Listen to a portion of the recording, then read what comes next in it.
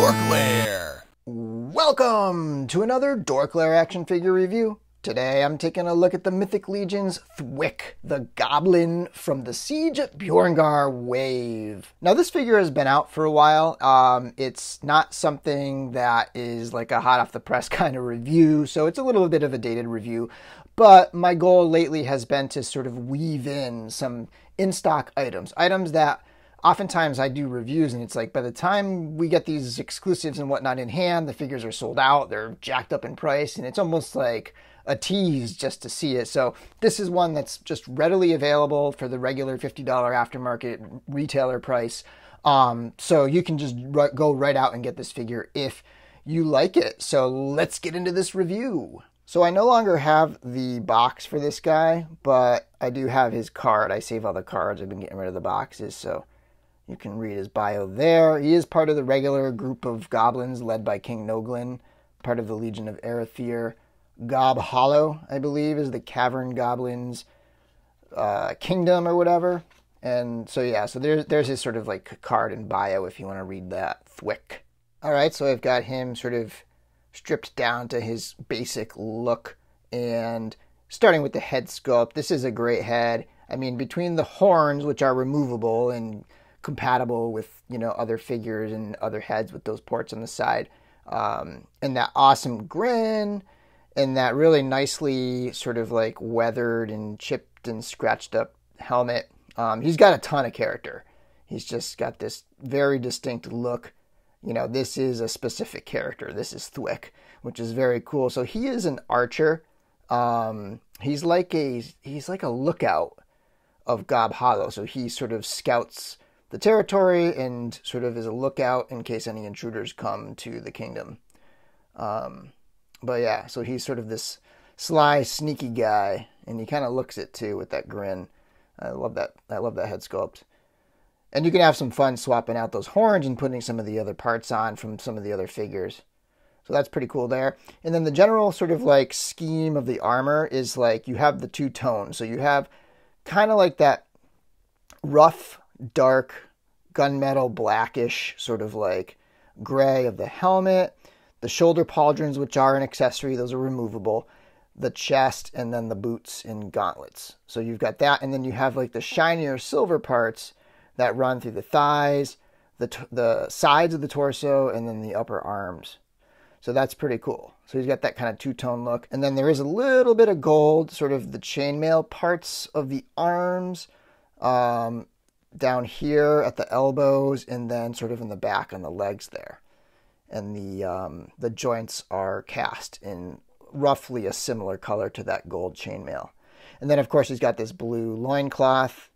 I do like the look of that on here, kind of like that blue mixing in with the red. It's just a great style of figure. It's a pretty cool looking color scheme. Some of the fine details that are painted in, first of all, there's a lot of like weathering and I think sort of silver dry brushing across the black, but you also have these buckles that are painted, rivets painted in there. You got some rivets on the shoulder pads there. So a lot of nice detail. You have some shading. It's kind of hard to tell with my lighting, but you have some like wash in, like a black wash in with the blue there. And then even the horns have a little bit of detail, a little bit of, I think, wash and shading there too. His eyes are painted very sharply. There's a little bit of darkness around the eyes to give him a little more sinister, evil kind of look there. Fantastic looking goblin. I love the goblins. I love the buck. I love everything about it. It does share parts with the 2.0 like elves and stuff. Certain parts I think are shared, maybe the upper arms and parts of the torso. But yeah, it's a really cool looking figure. All right, let's see how Thwikk compares to a few other figures.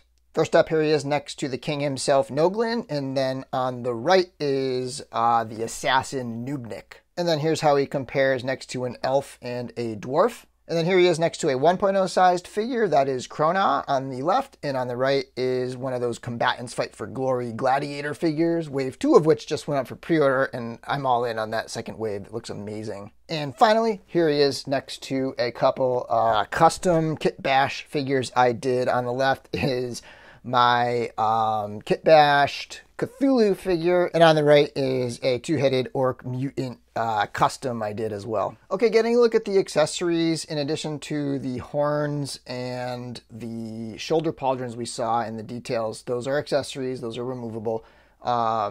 He's got this shield, so that's a pretty cool looking shield there. There's definitely some black wash, and I like the silver spikes on the side. Shield has the peg that will peg right into his back perfectly without the adapters, but it also has the little holes that you can put the handle on, so you know when you want him holding the actual shield, you can put that handle on there. Additionally, he comes with the crossbow that we've seen with a few other figures. It's got a sort of a workable elastic bowstring that has one loose arrow that you can actually like put on there, and it will peg on and sort of have that ready to fire look. And the fletching is painted blue, and then the arrowhead is painted silver along with the shaft. And then you have the quiver of arrows, same kind of color scheme, so it looks like he pulled it right out of that quiver. And then some nice silver details there. And that's got a clip that can clip onto the belt. Same belt as all the other figures. It can either go around his waist or around his shoulders. Then he's got this curved blade right here. Nice silver painted blade and some details. Mine's a little sloppy there on the handle. Like you can see there was a missed spot there with the wash, but overall, I mean, it's going to be in his hand usually, so it looks okay. Okay, getting a look at the articulation on Thwikk. I removed the horns and the shoulder pauldrons just so you can see the full range. Of course, when you have those on there, it's going to be a little more limited. But he can look up and down, and he can cock his head a little bit side to side. There's just a single ball at that pegs into the socket in the head there.